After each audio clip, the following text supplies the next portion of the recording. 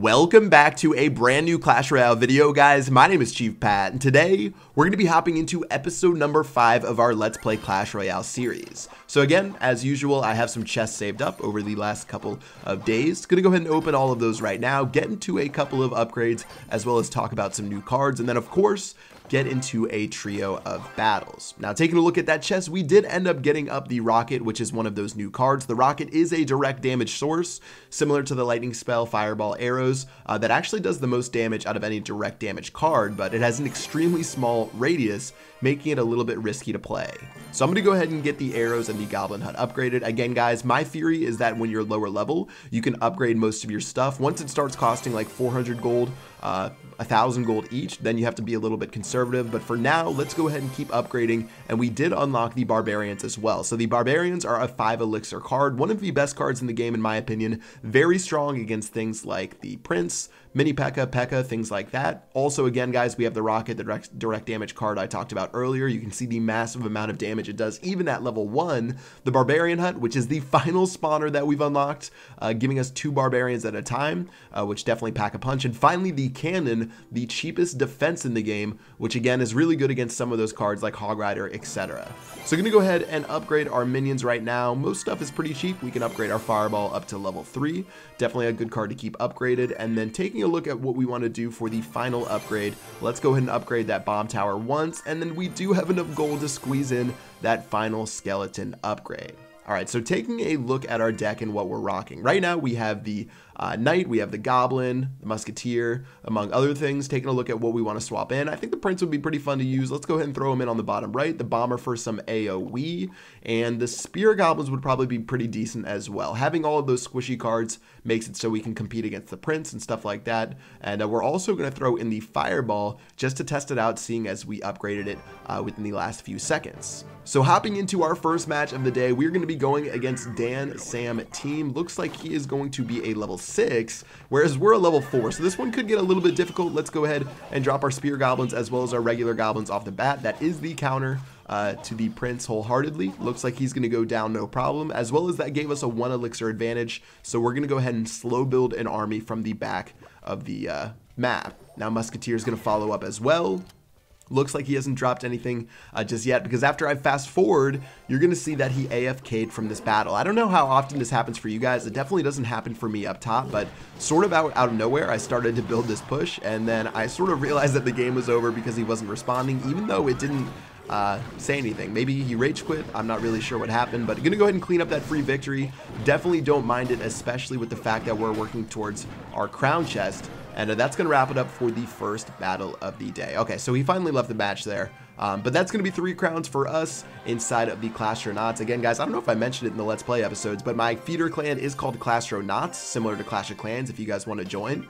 And let's go ahead and open up that silver chest, at least start opening it, and open up our crown chest where we're going to get gold, gems, Barbarians, which we can upgrade, Cannon, which we can definitely upgrade, Barbarian Hut, guess what, we can upgrade it, and finally a Valkyrie. Okay, so that's going to do it for our first crown chest. Luckily, we still have another one from the day before. Let's go ahead and go off against Ryan Serrano, who is going to be a level 5. So starting hand, I usually never like playing the Spear Goblins or the Goblins first. I'm going to play that Dragon, one of my favorite cards to start out with the beginning. But seeing as he dropped that Barbarian Hut on the right-hand side, I knew I could get some free poke off with those Spear Goblins. So that's why I opted to play that first. I knew I could play my Dragon later to counter this Barbarian push. So let's go ahead and start that off right now. Okay, so both the Dragon as well as the the Bomber are going to be an effective counter to that Barbarian Hut. And plus it did cost him a ton of elixir, so that's going to hurt him as well. Looks like he dropped a cannon. I was trying to hit all 3 targets at once, but I ended up throwing this Fireball and hitting just the Barbarian Hut, which is what I was trying to do in the first place. So we got some damage on that Barbarian Hut. That's going to stop at least 2 Barbarians. It got some damage on the Crown Tower, as well as our Musketeer is going to fire away. And no surprises here. This guy is going for the spawner deck, which I see a lot of you guys talking about inside of the comment section. So this will be a good test to see how we deal with the spawner as he drops some of his cards in some of those buildings throughout both of the lanes. So not going to worry about the tombstone on the left. Of course, the skeletons really don't mean anything. Looks like he's going to follow up with another barbarian hut. Again, guys, the dragon is one of the best cards to play against a spawner. You can just go ahead and use your dragon to kill both the barbarians as well as the spear goblins. Bomber's going to help out as well, and we can go ahead and go down a counter push on the right-hand lane. If we can actually kill that barbarian hut, that's going to be a massive loss of elixir for him. So let's go ahead and keep pushing. Looks like our bomber's going to go in. Musketeer's going to shoot down that hut, and he definitely lost somewhere around maybe 4 to 6 barbarians there, which is a nice little trade for us. Okay, so going back on defense, looks like he has the baby dragon. As soon as it gets in range of the tower, I'm going to drop that knight so the tower can take the baby dragon out. Looks like he's going to start slowly making his way through lane. And this one, we're just going to have to be in it for the long haul. We're going to have to wait for double elixir to really make that push against this deck. Of course, we can keep fireballing some of his buildings, get some poke damage here and there, but we're really not going to be able to make that massive push until we get to this double elixir period. Okay, so looks like we're there. 1 minute left inside of the match. Dragon's going to get a shot off against that spear goblin, and let's go ahead and again start building up more counters to this push with the bomber, the musketeer, the knights. All of my cards do extremely well against this. And again, guys, another fireball on the tower. It'll slowly whittle him down, and if we can get one good push, we should be able to finish him off, even though he's a level 5. So let's just keep doing that exact same card combo as he pushes his way down the lane.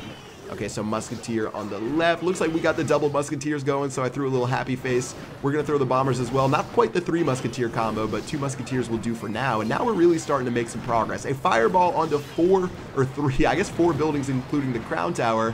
And with 10 seconds left before we go to overtime, he doesn't have any buildings to defend just yet. The double musketeer combo threw him for a loop. Looks like those spear goblins will go down. And with the prince running down the game lane, that will be good game.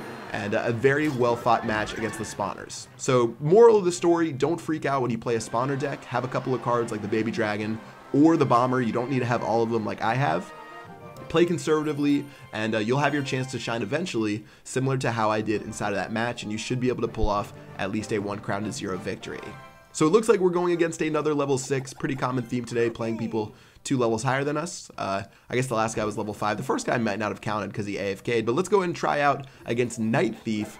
And we got to punish him for misspelling thief, guys. It's T-H-I-E-F, not T-H-E-I-F. We gotta help. Chief is spelled C-H-I-E-F. One of my biggest pet peeves when people spell it with the I after the E.